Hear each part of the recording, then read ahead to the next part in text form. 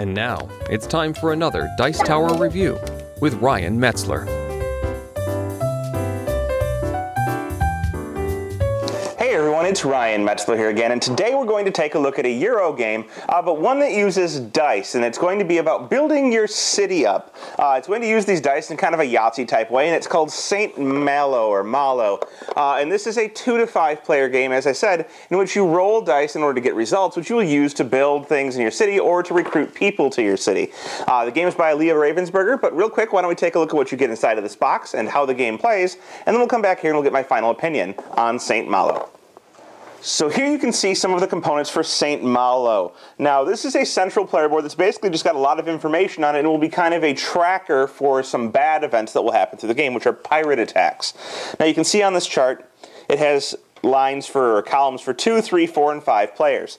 They basically just increase the amount of pirate attacks, the amount of cross sabers here that will happen before each of these attacks occurs. So in 2 players it's going to happen 4 times before there's an attack, but with 3 players it'll be 6. 4 will be even more, and 5 will be even more than that. So let's just assume we're playing a 2-player game here. Now the way that this game works is that the players are going to have these dice, and each player is also going to have this little board of their own. So this is just informational and round keeping. This is where all the action is going to happen, really. And on a player's turn, they're going to roll all 5 of these dice. Now, you'll see here that you'll get some combination of results. After your first roll, you can actually re-roll the dice. So let's say you rolled one of these heads here that's a person, it's green, and you wanted to keep that and you wanted to re-roll dice to try and get more. Well, you roll again, and you don't like the results here. Maybe you decide to keep walls this time. You get a total of 3 rolls, and you can carry over dice from one roll to the next. So maybe I roll one more time. Okay, so these are my final results. I have 2 walls, I have a crate, I have a person, and I have a church symbol. And I can choose to take one of these results, meaning I could take the 2 walls, or I could take any of the individuals. And maybe I decided to take walls as my option for this turn. So what I could do here is I would be able to take these walls, and I would draw walls in on my little board here. So you have this dry erase board, and you're going to start drawing walls in on this thing here. And what walls are going to do are they're going to increase your defense. Defense will be important at some point during the game because pirates are going to come and attack. And if pirates successfully attack, they're going to destroy one of your cannons along your outside of your wall here. And these cannons, if lost, give you negative victory points, minus 5 points for each cannon that you lose. So the idea here is you're going to roll these dice and try and get different results in order to build up your city, walls being important for defense. Now, in addition to that, you could, for example, have taken logs, maybe you rolled a bunch of logs. Logs are going to be important for building houses inside of your city, so they're just a resource. But if you decide to take logs, in this case I would get 2 logs. And in order to take the logs, I have to pay money. Well, you start the game with 3 money here. You can see them drawn in on your board. So if I decided to take 2 logs, I would draw my logs in on here, but I would lose 2 money, so I would cross them out off of my board. So that's how you're going to get logs. So there's 2 of the results.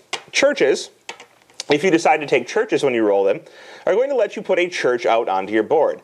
And churches are basically little buildings with steeples on top of them, so it's going to be something like this, like that. And I can put in this the number equal to the dice that I rolled, or lower. In this case, it would be 3, or lower, 2 or 1.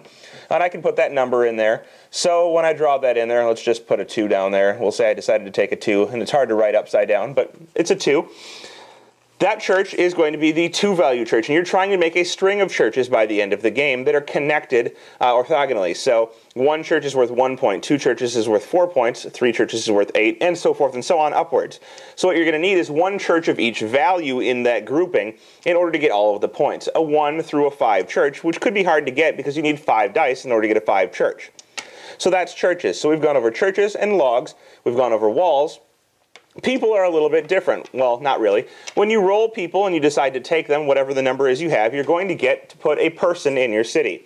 1 person would be a citizen, and that would simply be marked by drawing a circle and putting a C inside of it. That soldier, or that citizen, sorry, is worth 1 point right away. Now, if you had 2, you could either choose a soldier or a priest. It's going to be an S or a P inside of the circle. Soldiers will add 1 to your defense strength, whereas priests will get 1 point per adjacent church when you place them. So if I were to put a priest right here, right now, I would get 1 point because he's adjacent to that church that I drew on the board. With 3 people, or 3 heads, you can get an architect or a merchant. Well, architects are going to use up your logs. So if I place an architect right now, I have 4 logs. And what I can do is I can build houses, up to 3 of them for 1 log apiece. And the number of houses I build are going to give me points, 3, 6, or 9. But when I build them, they have to be placed, at least one of them adjacent to the architect I put on the board, and the other one's adjacent to that. So you're going to have a connected area of houses that are adjacent to your architects. The merchant is going to give you money based on the number of crates he's adjacent to. So if I were to put a merchant right here, I'd draw an M, I would get money for all these crates that start on your board. I get 1, 2, 3, 4 money, and I would draw those in over here. So that's what's going to happen if you decide to place a merchant. Now with 4 or 5, you're going to get into a little bit more point scoring. The juggler, which would just be a J inside of a circle somewhere, is going to get $2 points per adjacent type of person. So you want to get him near all of your people. Maybe you have a merchant and you have a citizen and a soldier and a priest, and you can get him in the middle of all of them, and they give you 2 points per. And then finally, if you manage to get the Yahtzee of people, you can put a nobleman on the board who is 7 points.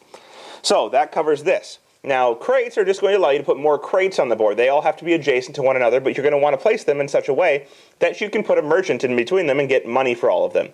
So that's walls, people, crates. We have the churches and the logs, but the final result is one that you don't want. And these are always going to count no matter whether you choose them or not, because you can't choose them. So if my final result looked like this and I chose churches, I'd still have to mark this saber off. And when you mark this off, it marks off one of these spots on the round tracker on the board. And when you mark it off on the board like this, you'll see that you'll be coming closer to the end of a round, which is when a pirate attack happens. And the first attack is of strength 1. So a strength 1 attack means that you need 1 defense in order to stop it, or one of your cannons will get destroyed. You can get this either from having soldiers, or if you manage to complete your walls by taking enough wall things, so you've finished off this whole area, you will get 2 defense for each of these completed wall segments that you get. In addition, when you complete these wall segments, you'll see that there's a bonus in one of these towers. This one would say that you could place a person from levels 1 to 3. So once you finish this, you can put a person out on your board that's anything up to the merchant or architects. If you finish these ones here, it's going to let you get 2 coins. This one here will get you 3 victory points, and another 2 coin one over on this side.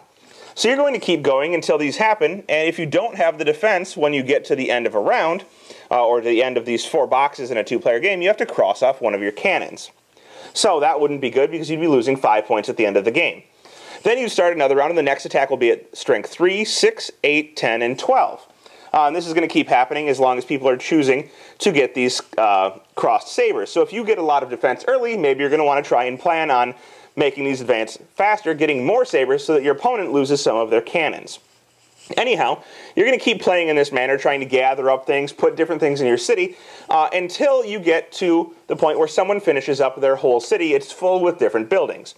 At that point, you're going to end out the current round, and whoever has the most points at the end of the game, through the various mechanics I showed you, or if you manage to fill your entire city, it's worth 5 bonus points. At the end of the game, each 2 coins is worth 1 point, each log is worth 1 point, minus 5 points for each cannon you've had crossed out, and the bonuses from your adjacent churches. Whoever has the most points through all of that will be the winner. Well, there you have it. That is Saint Malo, a game that I would like to compare to something else, but I can't really think of anything else exactly like it. The drawing on the board is an innovative thing that I haven't really seen before. I kind of like the whole, you have your own board and you get to draw on it, and it's unique for the first time through, and then it becomes a little gimmicky. It's not really anything new, it's just a new way of representing doing the same thing. Instead of placing pieces, you draw your stuff out on the board.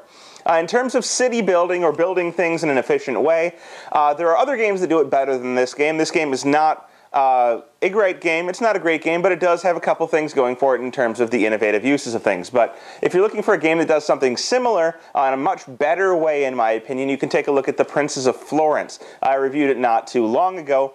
It has a similar mechanic where you're getting things and placing them in your city. The methodology of getting them is very different in that you buy them in auctions, but it's more about optimizing the positions of things in your city and getting the right things in order to fulfill contracts. A similar theme, not really a similar way of working it out, but a better game in my opinion. Anyhow, this is a much lighter version, one with an interesting inclusion of drawing, so if you like that, kind of cool. But really, that's the most interesting thing it has going for it. Not a great game, an okay game, and one you might want to check out if it looks interesting to you. Thanks for watching our review today. For more information about board games, as well as the #1 board game audio podcast, check out Dicetower.com for reviews, interviews, and more. I'm Eric Summerer, and you've been watching The Dice Tower.